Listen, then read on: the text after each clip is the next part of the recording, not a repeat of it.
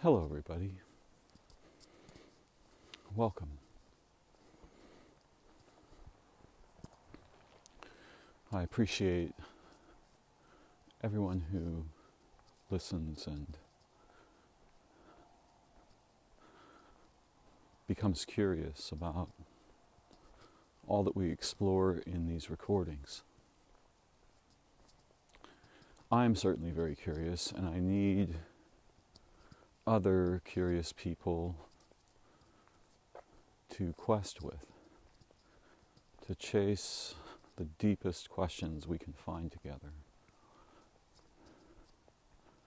And when we're able to do that even a little bit, it changes what it means to be alive, or to be human, or to have a mind. And that seems to me like medicine, especially in a time when, for the humans in general, something has gone catastrophically wrong, and probably more than one something. Yeah. And each of us is experiencing this uniquely, and very few of the sages are speaking of it. So we don't actually understand that there's an array of distributive crises in the network of human minds and bodies right now. And there always has been. But it's never been accelerating and diversifying to the degree it is now. Not at least in our lifetimes. We have historical records of such apocalypses and catastrophes. Perhaps Shakespeare was hinting at one that he himself experienced when he said time is out of joint. For whatever it is that might be going on, and I think it's more than 7 things, not merely one, that statement applies very clearly to the circumstances of the moment. And each human being will be differently affected. Some may not notice it at all. Some may not be able to notice anything else. Synchronization, sequence, routes, all these things having to do with mediating the structure of our temporality in consciousness, awareness in our bodies. These things have changed very dramatically, and everyone is feeling some piece of it, whether they have any awareness of it or are capable of thinking about it usefully or insightfully. The nature of time has changed, and it should be obvious that for the humans, technology, the entire purpose is to shrink time. Right? The car shrinks the time it would take you to ride a horse to position X from position Y. The horse shrinks the time it would take for you to walk or run there. The oven speeds time up in a strange way. The refrigerator slows time down in another way, thus preserving the foods so that the interval over which we have to eat them before they spoil is reduced, or actually extended, excuse me.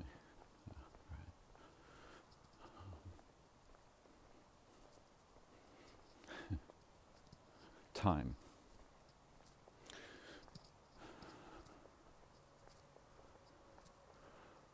In my own thought and consideration, I don't treat time as a unitary linear property of experience.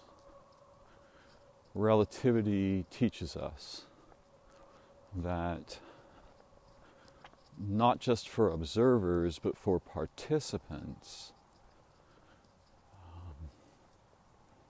each distinguishable organism, at least down to the cells, but probably down to the organelles, and the macroorganisms like bats and raccoons and dragonflies and octopi and praying mantises and so on.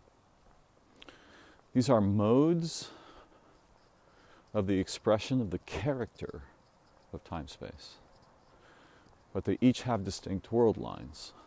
And yes, a praying mantis is conceivable as a single world line, meaning all of the positions in space and time it has embodied as if its life were a tunnel through space-time shaped as a praying mantis. Try to picture that. The Earth is spinning at X thousand miles per hour, depending on your position on the surface of the sphere. The sun is, the Earth is orbiting the sun. The sun is orbiting something in the galaxy. If we map the tunnel created by the egg that becomes a praying mantis, and we can go back farther than that, and we map every position through space-time, we will find a praying mantis-shaped tunnel. And these tunnels exchange information in reality while we're awake and embodied and walking around in the world. So the world is a hyperstructure of world lines swarming together, exchanging information in time, synchronizing to each other and failing to do so.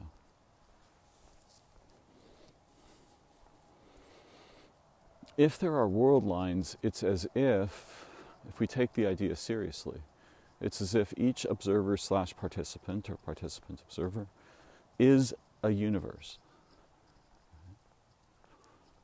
is its local and relational and distributed effect universe of being. We might think of it as if all the beings are concentrated in this one being in a general way, and that there's also local uniqueness to this one human, this one praying mantis.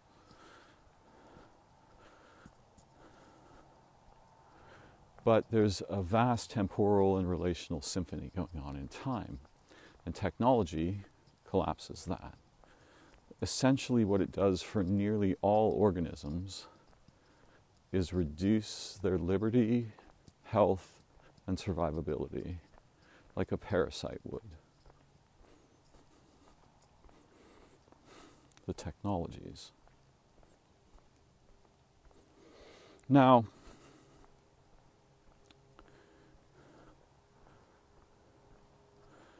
it's not impossible for there to be beings like humans who are intelligent enough to choose better expressions of technological ability, and also to know what not to do together, right? All of them, universally. Yeah. We have the opposite situation. We have what I've heard Daniel Schmachtenberger call a race to the bottom, which is a situation in which if your people or your group doesn't enact and weaponize technology, someone else will. So do you want them to do it or you? Hopefully there's some kind of measurement of insight, intelligence, and altruism here, but in human cultures there mostly is the opposite.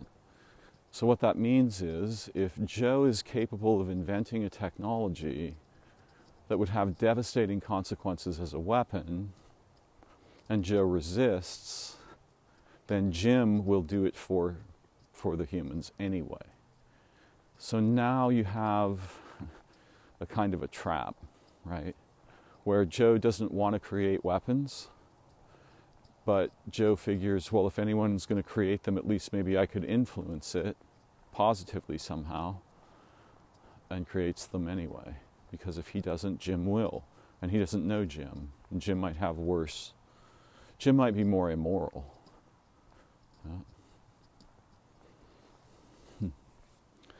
And both of these problems have to do with the compression of time. Joe realizes it is now possible to make weapon X. Joe is working on technologies that could be associated with weapon X or act as foundations for weapon X. Joe doesn't want to create weapons, X or otherwise. But if he refuses, he's the one with the skills to do it, in this case, in this model. If he doesn't, Jim will, and Jim could be anybody. Jim could be far more selfish, greedy, have a much shorter time span concern, $1 million, over the next year and a half, right? Time and money. Money is a mode of compressing time. Work is a mode of compressing time or extending it. All the things that humans do seem to have to do with these two potentials. One, the long view and the short view. And the other, compressing time or extending it.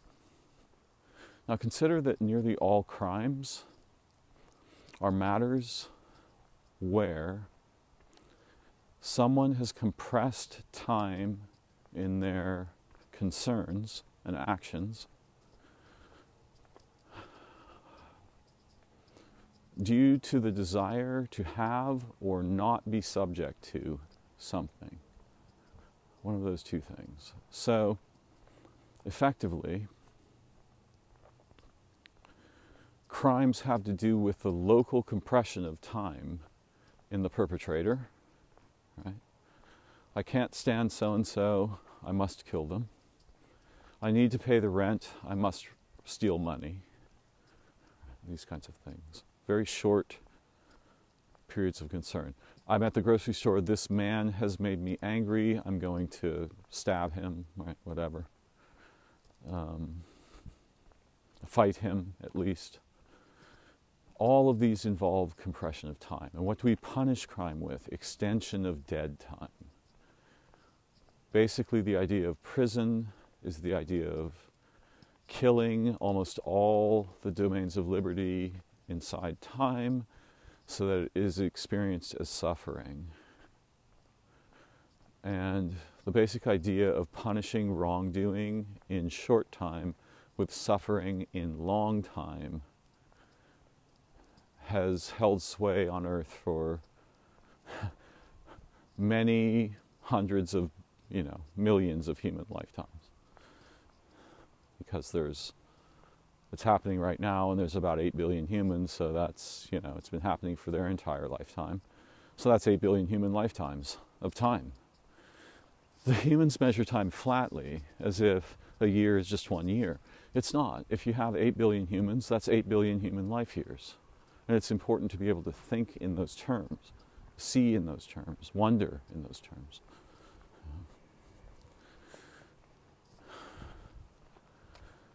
So it occurred to me some days ago that this polarization of short-term benefit or goal and long-term benefit of goal, and short-term benefit or suffering and long-term benefit of or suffering.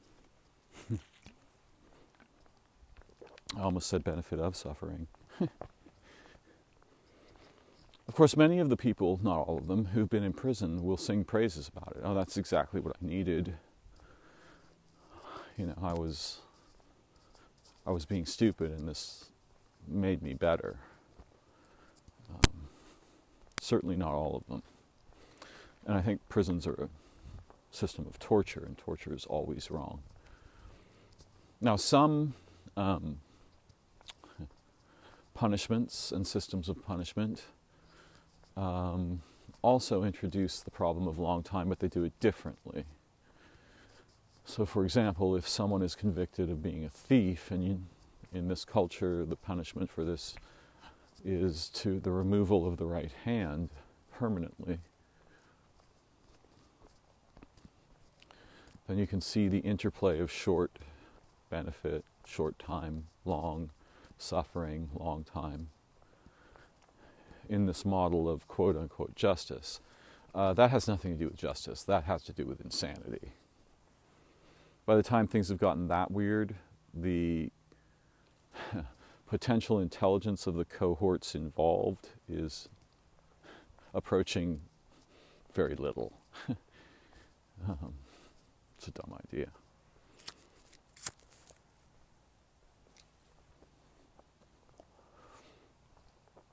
There are at least two primary faculties involved in evaluating temporalities.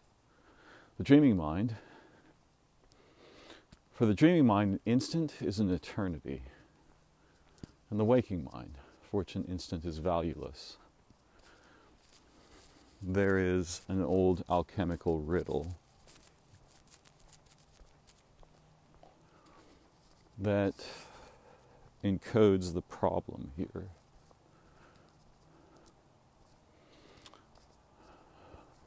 One of the great sages of the alchemical traditions, and I cannot recall which one,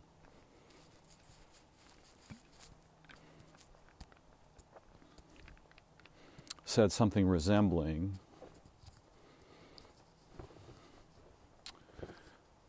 the key is found in what everyone throws away, ignores, pays no attention to, does not properly value, etc. One of the answers to that riddle is time.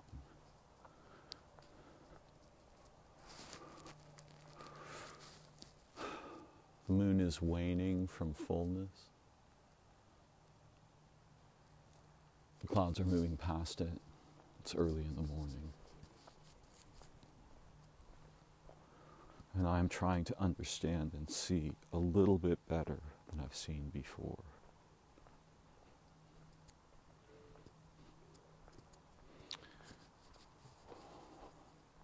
As a human being, each one of us is unique in terms of what we emphasize and remember and quest to understand in consciousness.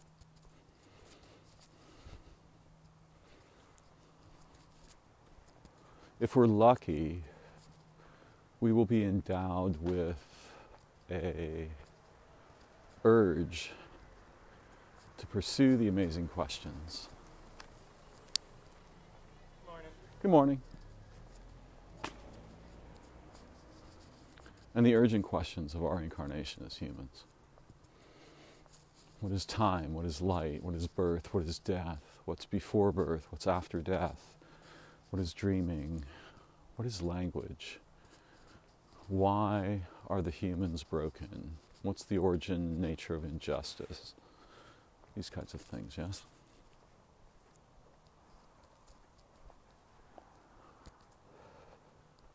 What is time? And time is a symphony. But when whatever is acting as the conductor, or if there are multiple conductors, is significantly disturbed, nothing goes well. Even if the superficial things go well, their roots are trembling, and it is not good.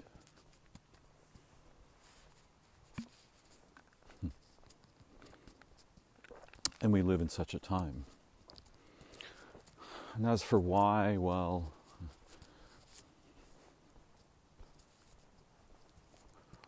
we could chase it. But what I want to focus on here is that when we were little, we noticed anomalies. We noticed, or at least I did, and some of my friends did too because we were marked on them together, that the adults were confused. Something was broken in them, generally. There were very occasional adults in whom this quality was less predominant or dominant. but they were rare. Most of the adults were broken in their thinking. They didn't have the dreaming aspect with them in the waking world. Now, the ancient indigenous peoples are examples of peoples who had the dreaming aspect with them in the waking world, and the white colonists who annihilated them and the ecologies on which they were, with which they were symbiotic. Those people were the dream destroyers. They were the dream assassin, the faculty of consciousness that is responsible for ending the dream cycle at night, embodied in the waking world. There should not be people who are dreaming. There should not be dreaming while we're awake.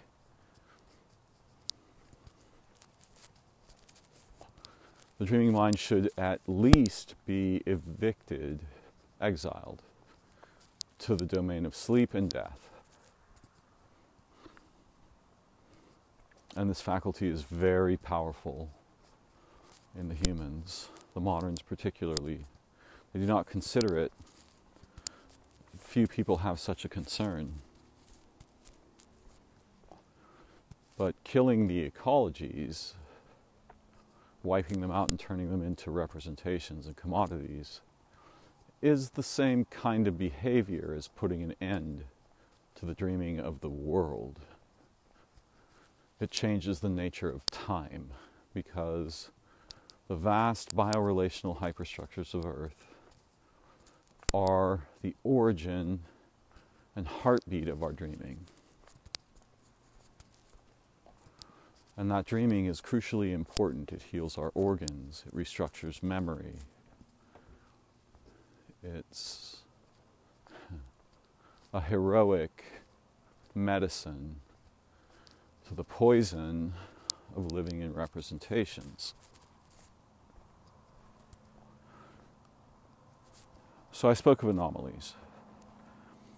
One of the early anomalies for me was recognizing that other organisms are complete beings. They have personalities, persona, life history, missions, quests. They're fully fledged beings, but they don't use human language to communicate. They tend to communicate relationally and physically first. Few of them are formally representational, though most of them are capable of forming something resembling a representation. And they live in different time, right? The amount of time, I would suggest that if a human lives 70 years and a mantis lives 11 months, I would suggest that they're experiencing the same amount of biocognitive time, so that the mantis experiences time at a vastly higher rate of flow than a human does. But if we imagine that those intervals are the same in terms of how much experience per second you get over the lifetime, the mantis, which can strike at a rate, I guess, about 1,000th of the firing rate of human visual neurons, is in time differently. And when those two creatures come together, a third domain of time is created, the between of them, in which the mantis benefits from the long-seeming time of the human, and the human, if they're intelligent at all, will benefit from the inversion, the wisdom the mantis acquires by living in fast time compared to that of human time. And what the world does, the ecologies, is they make a vast temporal relational web where all world lines form a fundamental unity, and information is shared and transmitted and represented between them. So if you tear down the ecology and you replace that with machines, you get something that can't participate in living time, and yet affects it very dramatically. 50 years ago, the Earth could absorb the technological impact of the desynchronizing influence of machines, but it can no longer do so. And so, by tearing down the ecologies, the humans are tearing down their own minds and their capacities to dream and know and learn and be human and understand our origins and our most sacred missions that we come to human birth with.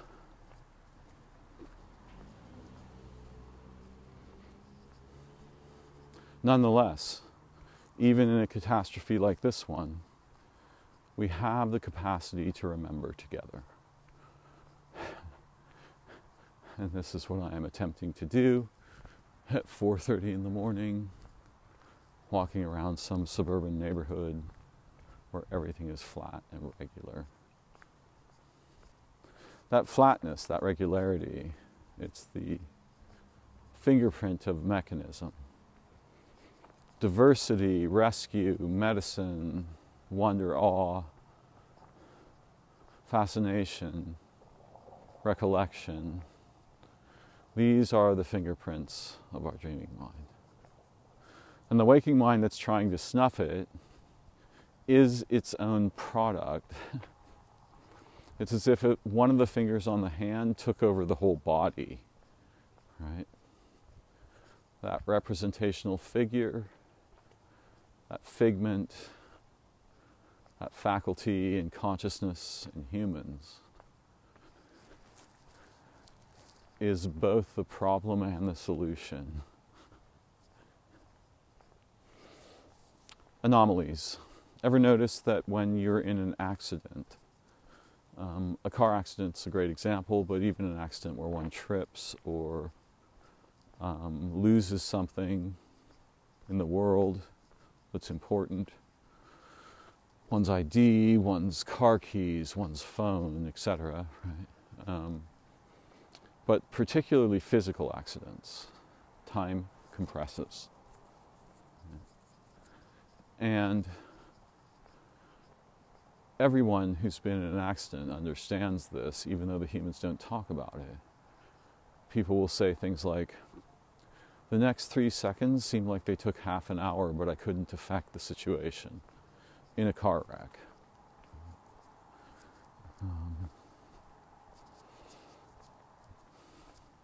There are also positive accidents, right? Accidents that don't have negative qualities. And time compresses in those as well, but they're more difficult to give an example of. Notice that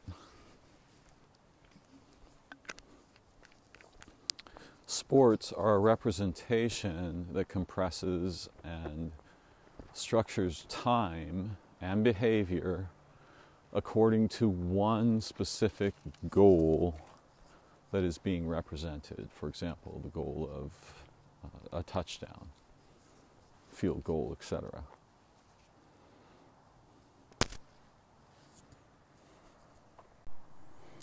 So we can see it's blatantly obvious that the humans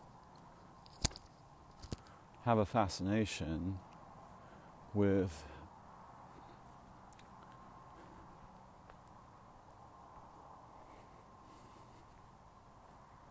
being distracted.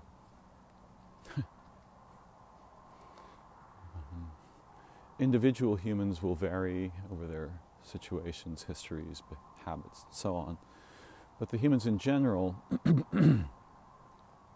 they get very excited about anything that compresses time. Comedians do this. They produce hilarious derivations over temporality that ordinary thought occludes, hides, obscures. Essentially what they're doing is they're giving us insight but they're doing it in a very playful way most of the time. Crime and punishment is all about this. War, one of the greatest plagues of our human situation, is about this. Do we want to negotiate relationships, or do we wish to enforce them? These are two different modes of time.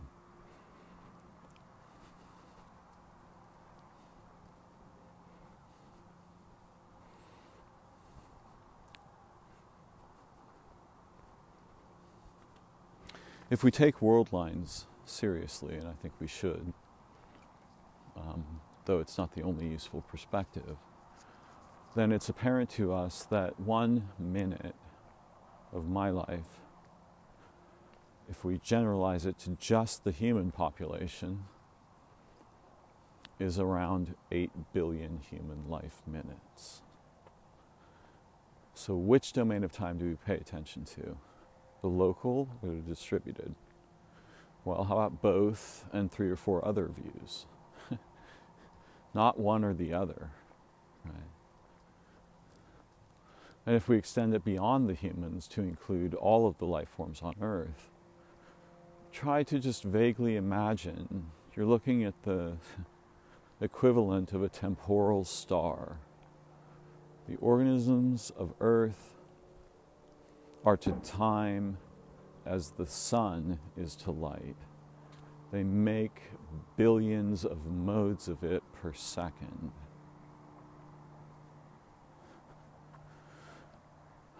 When there is combat or opportunity, when the 3 important senses of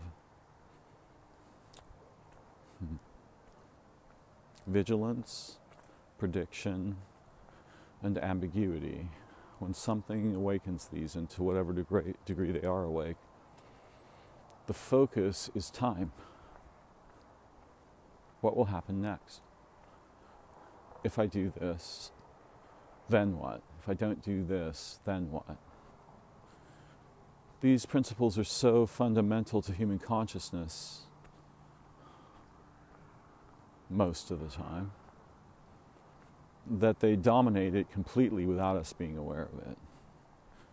And all of them deal with, they're all deeply influenced by whether we're thinking in long time or short time, right now or forever. Yeah.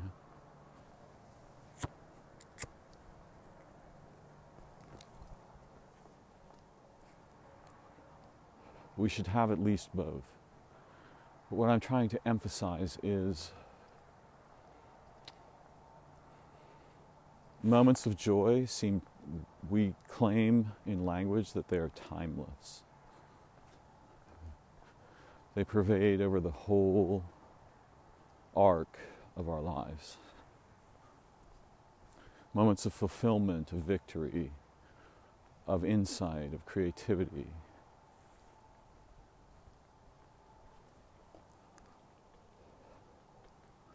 But the other kind, so to speak, of time is very local. What will I make for dinner tonight? How can I pay the rent tomorrow? I have a disease, I'm dying. What move can I make that matters?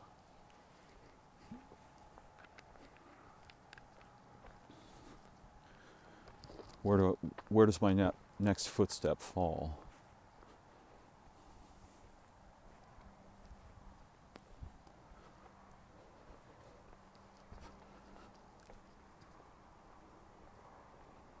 Almost all of the religions are concerned with long time. Their boundary is eternity, right? All the time.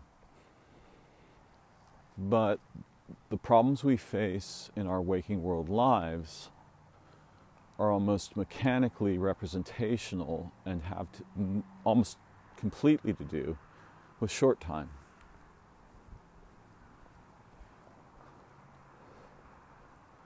And this is why nearly all crime, right?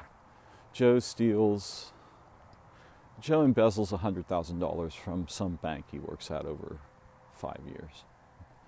He's being paid the whole time to work there. What's he actually stealing? Time. Right? For 15 years, he'd have made the $100,000. He wants it now. So you can see how many of the things people want out of a relationship, or they want into a relationship. Or they want to experience the incredible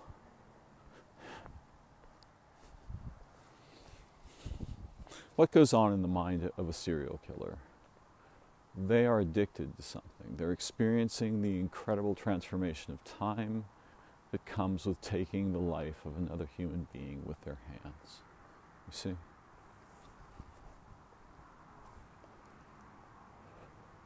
And each one is unique, and so on. None of that really matters. What they're trying to get is a replacement. There's something so stimulating that nothing stimulates me like that in this model of a serial killer. So they become addicted to that incredible intensity.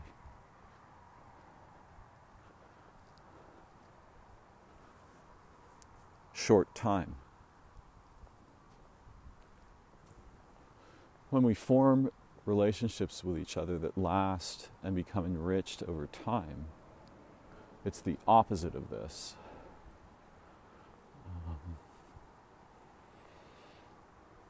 We carefully and lovingly create a relationship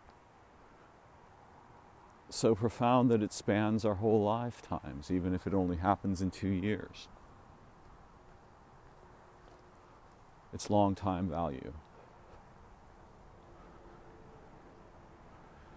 And almost any problem that I've encountered where my own behavior worsened the problem involved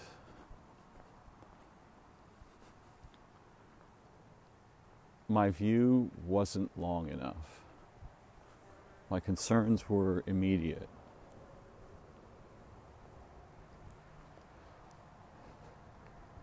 And our cultures train us to this and script us for this. And then everyone's surprised when bad things happen. Because the temporality of our lives, our experience as humans, our social experience is compressed, or it's evicted and we're fed representations instead. As if these could or should be fulfilling. Right? Movies and shows and the internet and so on. Yeah? Endless replications of representations in which we have no role and by which we are crippled, largely.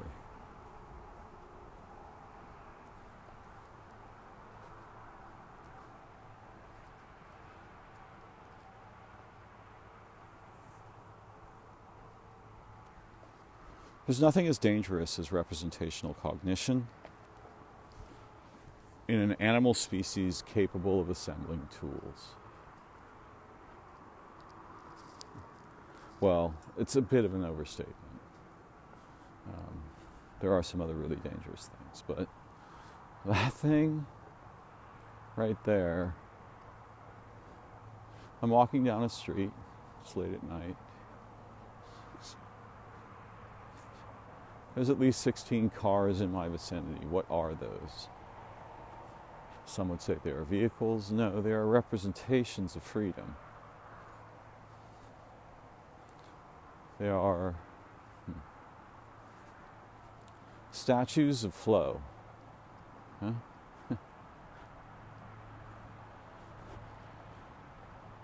The purpose of the car is to compress time. And it does this very accurately, or effectively. We just don't notice until we get into a car accident. Orgasm is a moment of incredible intimacy. And it's not too difficult to imagine how that could be represented other ways and sold back to us. And I don't just mean physical orgasm. There's all kinds of different orgasms. Relational, insightful, creative, hilarious.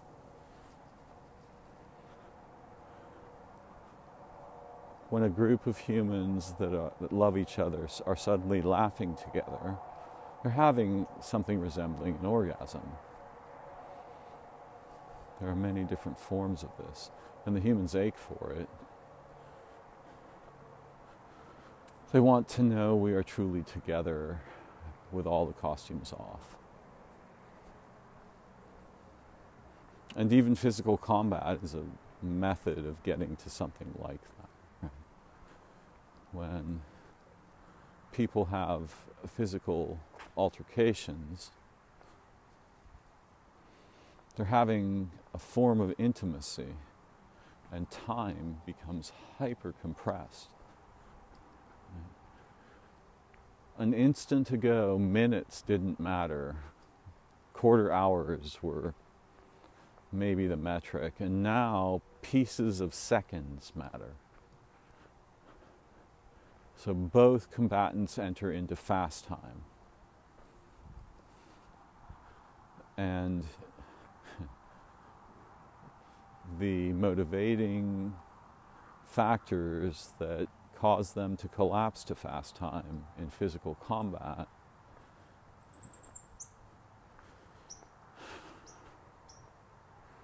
give us hints about what's going on there.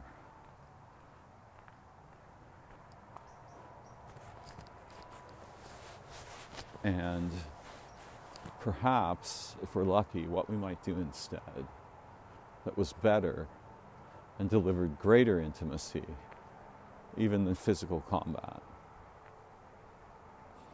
But notice the transformation of time at the boundary between we're having some kind of relational transaction at a gas station, perhaps, and we are in physical combat. Notice the boundary there. The nature of time changes absolutely dramatically and becomes extremely quick, like that of the mantis. Now, fractions of a second matter, and we have to choose moment to moment what degree of harm are we willing to inflict. And if the answer is any, then there's an incredible liberty there, never held in any other part of our lives. Although, it's useful to notice that I think the dreaming mind might have the opposite question. What degree of benefit, mutual benefit, could we achieve in the next move? And the dreaming mind is catastrophically faster than the waking mind. Weeks of experience can be had by the dreaming mind in a second. Whole lifetimes can pass before the experiential self, pass within the experiential self in a second or two of dreaming. It's also fast time, but not the same, and it's also extremely intimate, but not in the same way physical combat is. All of our behaviors transform temporalities. Our thoughts, our hopes, our actions, our habits, our fears, all of these things, they orbit our sense of time and timing.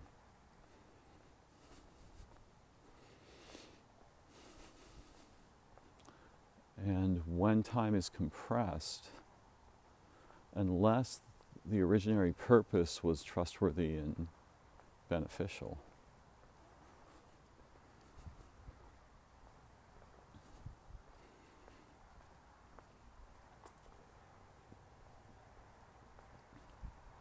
the coherence suffers.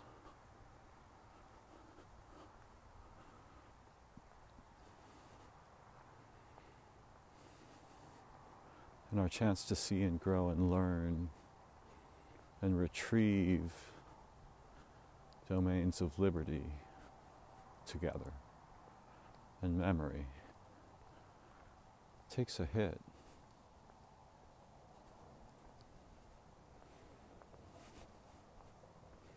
Even if there are exceptions. I'm not such a dogmatist that I think all physical violence is fundamentally wrong. But if there's 8 better nearby moves and we pick that one, there will be a lot of suffering. Right? So most of the time I don't think that's an important way of compressing time. Insight, however, to be able to see better or see anew, that seems like an important and strange, kind of orgasmic compression of time. It's as if I make a derivation over the long period of my lifetime and suddenly see what I've been blind to. Whether or not it's explicitly true, the vision to be able to see and understand and have, yes, now I am seeing this feeling. That, it's a bit addictive. I guess I chase it a lot. But I have a concern with a race to the bottom. If you keep lowering the standard of insight or thought, awareness or concern, then pretty soon anything qualifies. And the fact that if I don't crawl down the ladder or jump down it, someone else will, I don't care. Yes, that's unfortunate, but I don't truly... The concern is local. It's like, how do I navigate this ship, mine, which includes all those I love and all the living beings of Earth and the living places, but I'm here locally as Darren. Right? This is the vessel over which I have some degree of influence.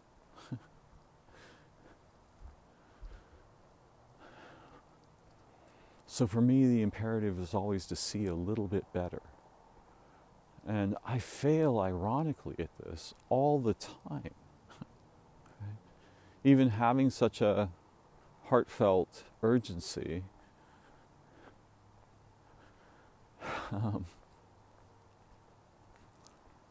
renders me vulnerable to my human psychology and so on. There's a double bind here.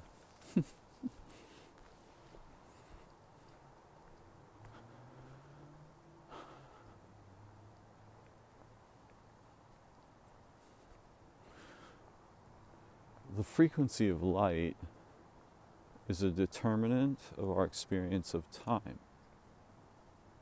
And light with different frequencies, from those the natural world has for billions of human lifetimes, evolved us to relate with. Light with the wrong frequencies fucks us up. It desynchronizes things.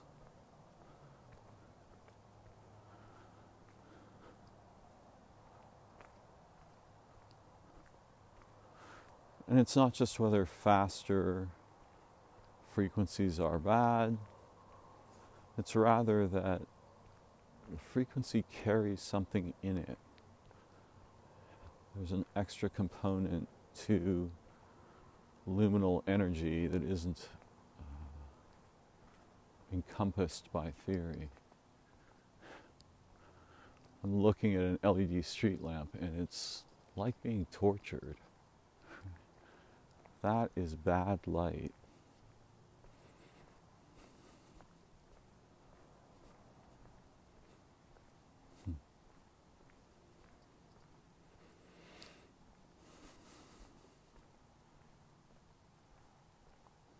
the sun and the moon,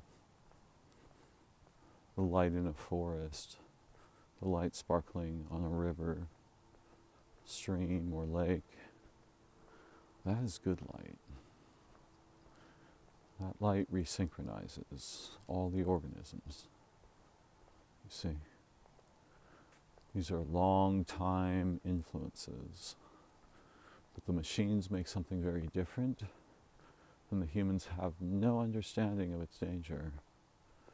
They actually think it's glorious or a kind of a victory of some sort. But it's not a victory if you cast your children down the evolutionary ladder through injury for the sake of mechanism.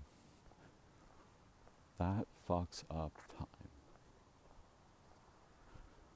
It crowds out the biorelational influences and replaces them with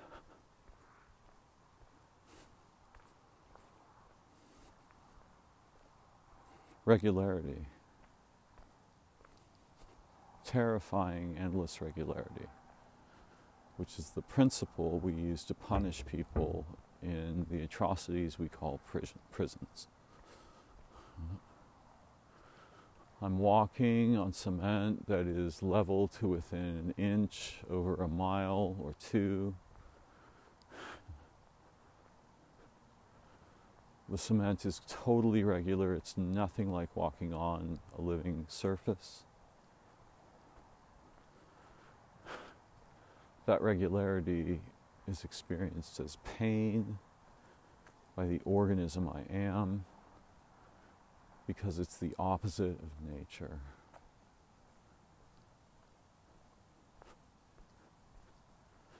It changes time.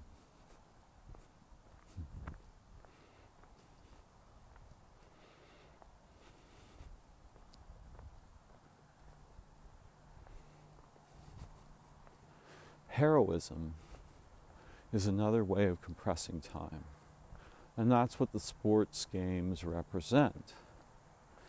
But heroism is something we hold in our hearts and must resurrect together, rather than being served with myriad representations of it, particularly those that are the result of technological advance.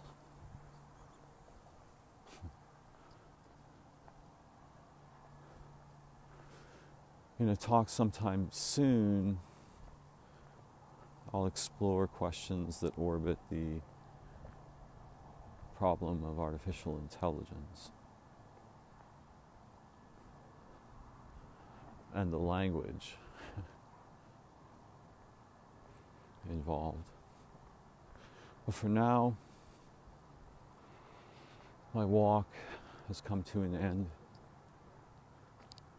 I'm grateful for our time together and hope that we have seen something new and amazing, useful, and encouraging. Thank you for joining me. I look forward to learning time very soon. Bye-bye for now.